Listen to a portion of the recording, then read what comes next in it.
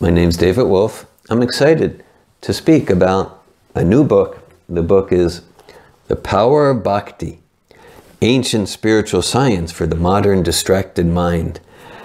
I'm listed as sort of the author. It says a collection of lectures by David B. Wolf, compiled and edited by Dominique Fruscella. And I'm very excited about this book. It's a little over 5 years ago.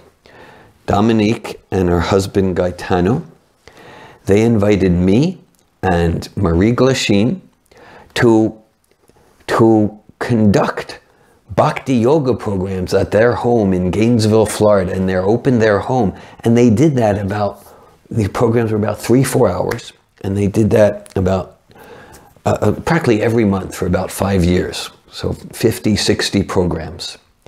And at these programs, we dove into the experience of Bhakti yoga.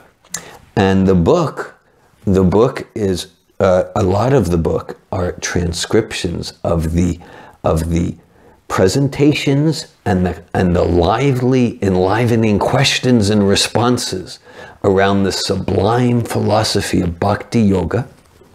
The cover of the book features this figurine of this woman who's absorbed in the spirit of bhakti, which means the spirit of love of the divine, love of God. And this is a figurine created by Gaetano. By Gaetano. And Gaetano and Dominique have written the foreword to the book. It's described about Bhakti Pratyakshava Gamam Dharmyam Shushukam Kartum Avyayam, which means that this is not just some abstract philosophy. It's a science of self-realization, as the subtitle says. Ancient spiritual science. Science means, yes, there's a logical hypothesis or philosophy. And that's described in the book. And we welcome and encourage you to apply your intelligence to this philosophy and ask questions.